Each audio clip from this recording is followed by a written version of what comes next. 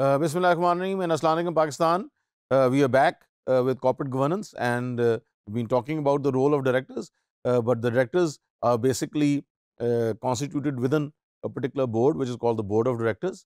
And today what we're going to do is that we're going to see the difference between active and passive boards, because in some cases boards are very active, in other cases they are passive, and there are different direct and indirect implications for a particular organization. Now, the idea portrayal of the board is an active, deliberate, and decision forum for the business. So again, when we are talking about an ideal situation for the board, it should be active, it should be deliberative, and decisive forum for the business. Board of directors collectively determine through the decision they make the fate of the corporation. So the destiny of the organization is basically in the hands of the directors, who basically give it direction, who give it vision, and also give long-term strategies to the organization. Boards are inevitably part-time due to the necessary extensive external other commitments of the directors that enhance the potential contribution they make to the company. Board work tends to be concentrated in very intensive short periods of time. So again, what we see is that the role of the board is not continuous. The role of the board is staggered, tends to be unpredictable, and would depend upon the situation, where strategic direction is needed, where certain decisions are needed, where the authority of the CEO ends, the authority of the board tends to begin, and all of those approval and sanctions also have to take place. So all of these things are very, very important, and they constitute an active board. Egon Zehnder in the year 2000 in the survey suggested that the average directors in the North America and Europe dedicate around 100 hours or even less to their task, with an average 7 meetings in a year. So Egon Zehnder basically carried out this survey and talked about average directors, and the amount of time they put in is around 100 hours or even less to their task, with an average of 7 meetings a year. So that basically means, again, in only 7 meetings, they dedicate about 100 hours, and that is the average director.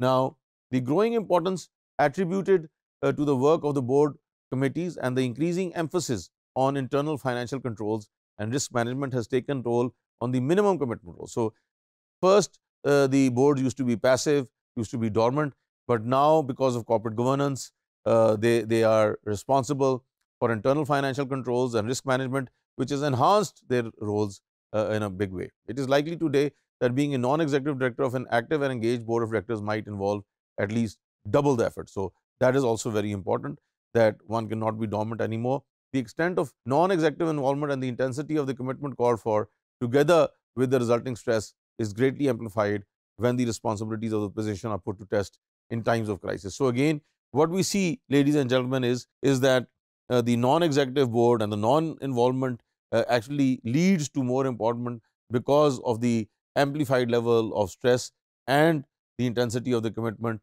which basically tends to flourish on a negative side during the times of crisis, and therefore there is a great need to be careful and to ensure that such things do not happen, and that all work and acts are done with the highest level of responsibility.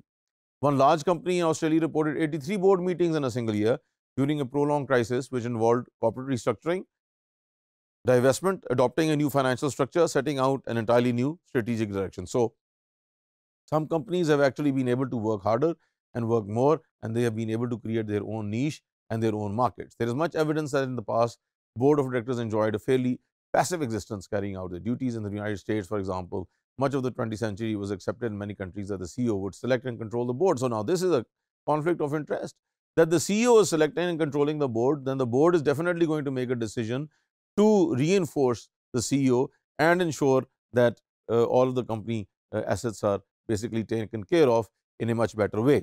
So that is something that we have seen over the years. The growing prosperity of the US economy in the middle decades of the 20th century encouraged the sense that all was well in the corporate world.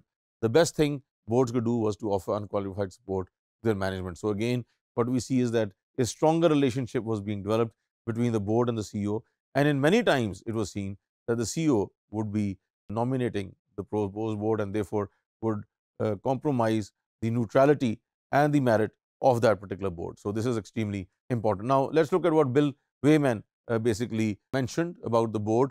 He states that I was proud to serve on the GM board, but we operated in a very passive manner. We were invited to join the board by the CEO and really met alone to share our thoughts on the company's progress and more particularly on the performance of the CEO and management. The board endorsed the annual plans and long-term strategy, but any role in developing or refining these plans was considered to be small.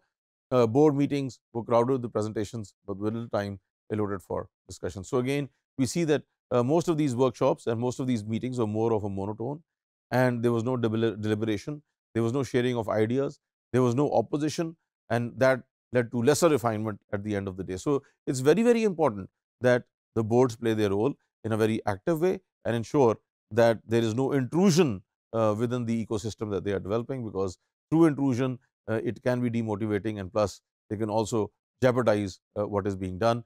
And therefore the CEO and the board have to spend a lot of extra time to ensure that the other employees do not get embroiled in these different situations, and therefore the active board plays its role in the best possible way. Thank you.